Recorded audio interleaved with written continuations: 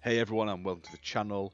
My name is Ash and today I'm doing a review for Metropolis Lux Obscura on Xbox. Now this is published by Sometimes You and it was originally released way back in 2018 on the Xbox One and other consoles, and they were kind enough to send me a copy for this video review, so big thank you to them for that. Now this is a weird game in the sense that it's like a gritty comic book style noir sort of story. Imagine like The Walking Dead, Sin City style artwork mixed with the match 3 mechanics you'd find in games like Gems of War and those sorts of games. Now, I've had to sort of mainly show the 3v3, the sort of puzzle aspect of the game in the video here. There is a lot of sort of story cutscenes and interacting sessions where you get to like ask questions and sort of lead the narrative and sort of speak to people and stuff like that. But it is quite adult in what content is shown, and I don't want YouTube kicking my ass basically, so we've kept it clean. But like I say, there's a lot of nudity, a lot of violence in it and stuff like that, so if that's your jazz, then the artwork, I must admit, it looks fantastic. They've done a fantastic job with the sort of like comic style art. Now the game itself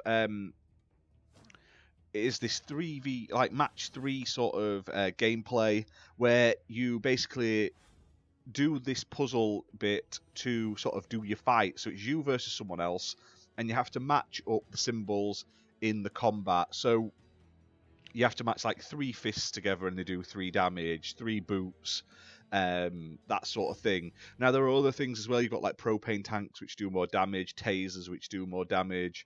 You have like an anger meter you can build up as well, and you also have health packs which obviously if you combine they heal you. Now your opponent will also do damage to you while you're playing, and you can also accidentally do damage to yourself by matching 3 police badges as well, so you have to be careful at what you're doing.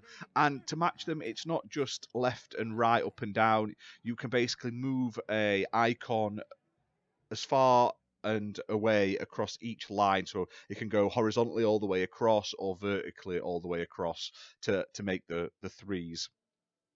Now the actual match 3 puzzle games is fun, it's simple and it works. At some points it does feel very sort of random, so if you get a bad deal of icons, you're instantly at a disadvantage. Whereas other times, like I say, if you get a good hand, it's really, really simple. Now, when you complete these combat, you do unlock these things called mental disorders and bad habits, which are basically buffs and abilities that sort of improve your damage, your defense, all that sort of thing. So not the best named thing, but that is what they basically are. They're sort of like level up buffs, basically. Now, in between this gameplay, which is the fights, there is also obviously this story that you can follow. And basically, you're this guy called Jon Lockhart, and you've just come out of prison because you supposedly murdered one of your old friends. And basically, it's all about finding out who framed him for the murder, and he wants to sort of give him payback, basically. So it's very graphic. Like I say, there's lots of nudity, there's lots of violence in it and stuff like that. But it's not too bad. Like I say, if you don't mind that sort of thing, you'll probably quite enjoy it. The game itself isn't very long. You'll get through it in less than 2 hours in a single playthrough. There are 4 different endings, so there is a reason to replay it as well as the achievements, and you're probably going to get all of the achievements in about 4 hours. So it's not a really hard 1000 gamer score completion, but it's not like a 5-minute game. Now the game is playable on Xbox One and Xbox Series X and S, and it's 4K resolution on Xbox Series X and S and Xbox One X's.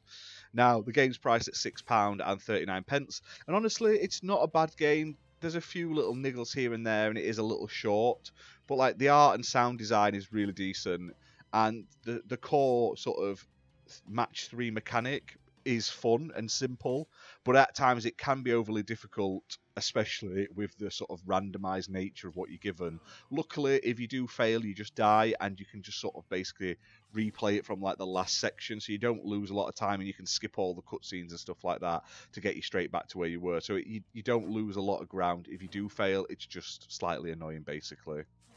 But other than that, I highly recommend checking this out because it is a game that is different. You wouldn't expect like a dark noir-y sort of revenge plot full of sort of nudity and stuff with match 3 gameplay.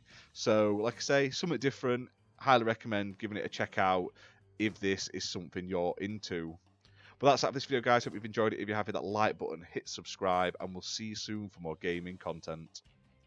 Bye for now.